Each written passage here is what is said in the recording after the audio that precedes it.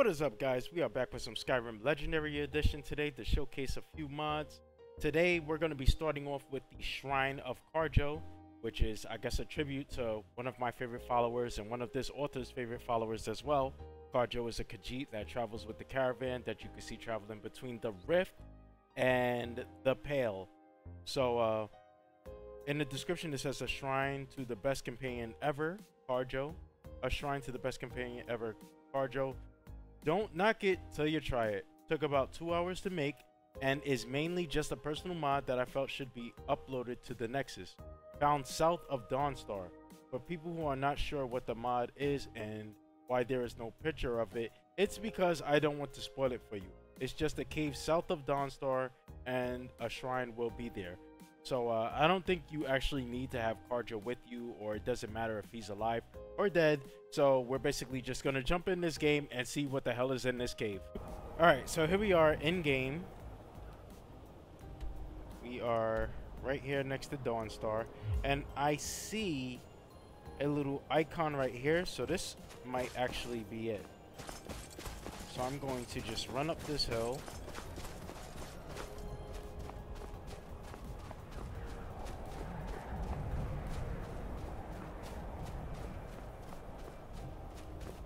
Shrine of Kharjo discovered. Alright, yeah, so here it is. Let's go inside and see what's in here. I've got your back. Okay. It's got a nice little docks going on right here. Little wooden bridge. It's just a picture of him. Moon amulet. A bunch of skooma on a table, and moon sugar, and sleeping tree sap. Oh my goodness! And it's so neat. It's neatly on here. Oh man, this is Kharjo's shrine, man. All right, all the drugs Khajiit could ask for, and yeah. That's it. So I do have a follower with me, and they are, it doesn't even look like they could get in here, so I don't even know if the place is nav mesh. I'm always glad. But yeah, that's it. It's some waterfalls right here, some water. It's not deep at all, and all of these candles in your shrine. So yeah, that's the Shrine of Kharjo.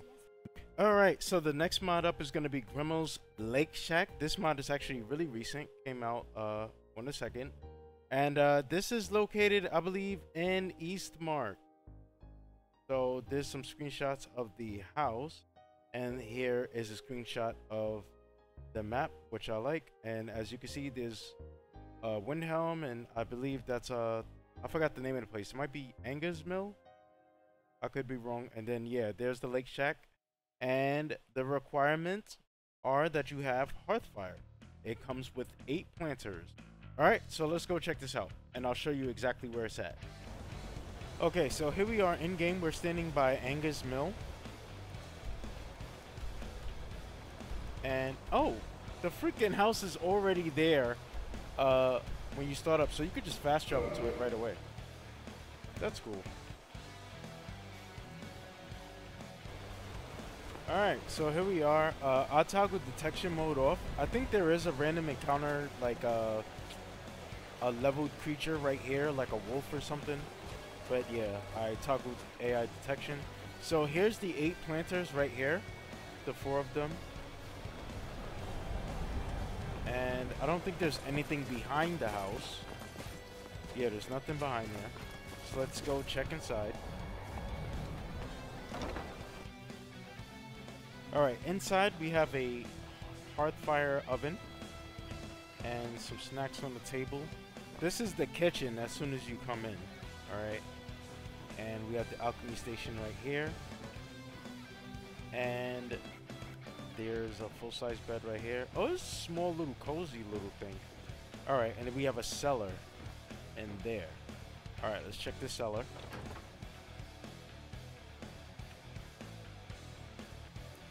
Okay, so down here in the cellar, have your blacksmithing forge, sharpening wheel,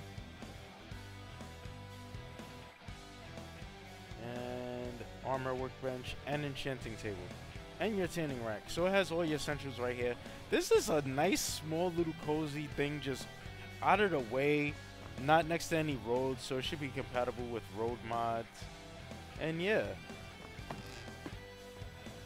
I think it's a little nice design and a good location.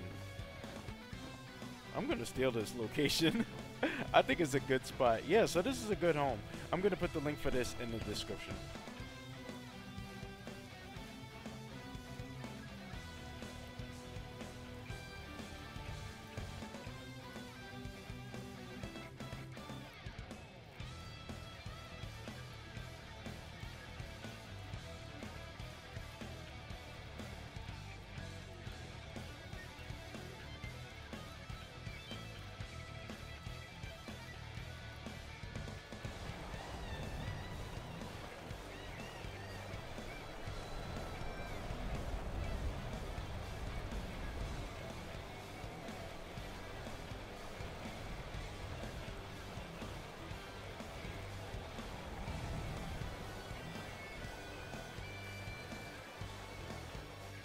Last up, we have an armor mod called Rorikan's Relics, and this is a backport.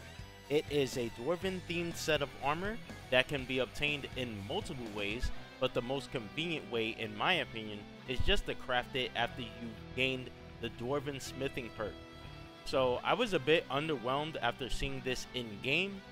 It looks a bit small even for the vanilla body shape, and the textures look like they are from Oblivion, or maybe even Morrowind. Now, I'm not saying that this is a bad armor, because in the pictures on the mod page, it looks much better. So it just could be something on my end. There are enchanted versions of this armor that you may have to do some searching to get. I was using the File Explorer just to see what the mod had to offer. So they did have sets of the armor that was uniquely enchanted, and it would give you buffs and debuffs. So you can have a piece that may increase your armor rating but decreases your movement speed. So, you know, that's just an example. So with all of that being said, I am going to link all of the mods that was shown in this video. If you are still here, thank you for watching. Leave a like or a dislike on this video to help support me, and I will see you guys next time.